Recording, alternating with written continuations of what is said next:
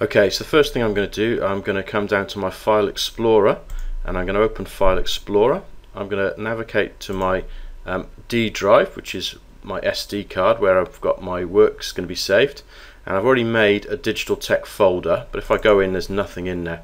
So I'm going to create a new folder inside there and I'm going to call it Photoshop, and this is where I'm going to save all of this work. I can close that up now, don't need to leave it open any longer, and I'm going to launch Photoshop.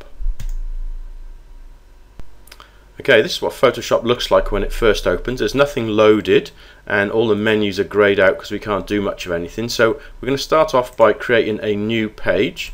In this case, what we're going to go for is we're going to go for one which is a photo. There's lots of different choices in this preset. We're going to choose photo and we're going to go for this one which says portrait 4:6. So this is in inches and it's in portrait view, and we're going to say OK. Now that's what my page looks like at the moment. If you look down the bottom on the left here, that's at 25% zoom, so that's a quarter of the real size. If I come to my magnifying glass and double click it, it brings it up to full size. You can see it says 100% down here. I'm going to go back to about 30% just so we can see it for the moment by changing the number down here and pressing enter. Before I go any further, I'm going to save this. So I'm going to go File, Save As. It's going to go into this D drive. So if I show you where we are, there's my SD card, my D drive, there's my Digital Tech folder, there's my Photoshop folder, and I'm just going to name this, and I'm going to call it my name, so my surname underscore my first name, and then I'm going to call it magazine cover. So it's a nice sensible name. When I come back to it later on I know what it is, and the type I've saved it as is a Photoshop file, a PSD. Hit save and we're good to go. It tells me up here now the name of my piece of work, and here's my canvas. What I want to do next is I want to actually open something like Google Chrome and find some pictures that I'm going to use as part of this. So I'm going to open up Google Chrome now. Okay, here we are in Google. I'm going to switch over to Google Images.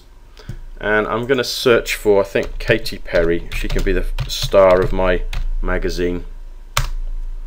Now, when I come to these kind of pictures, if I hover over them, it tells me how big they are. And that's an important factor. Anything that's too small is going to be stretched when you try and put it into your picture. So if you're not quite sure, what you can do is you can use search tools and you can go for size, and you can say it has to be bigger than 640. So that means that it's not going to be too small a picture. So this one here looks nice enough. I'm going to click on that one. I'm going to say View Image. And on the View Image view, I'm going to right click on it and I'm going to say Save Image As. And I'm going to put it into my D drive, into my Digital Tech, and into Photoshop. Katy Perry is what it's called. That's fine. I'll leave her as that and hit Save. I'm going to come back into Google and I'm going to do a second search. This time I'm going to decide that because the Minion movie is coming out soon, that's going to be one of the pictures I'm going to use. I'm going to do the same thing, search tools, check the size. I'm going to make it bigger than, this time bigger than 400. It doesn't have to be a massive picture. Again, if I hover over them I can see what they are. That one's massive. You can see it's 3,871. That's twice the width of your monitor. So I don't need one as big as that. That one's okay, 634. It's not too big. Click View Image and then right click and Save Image, and I'm going to call it Minion. And the same place is defaulted back to that Photoshop folder. I'm going to hit Save. Okay, can close this down now and I'm back to my Photoshop view.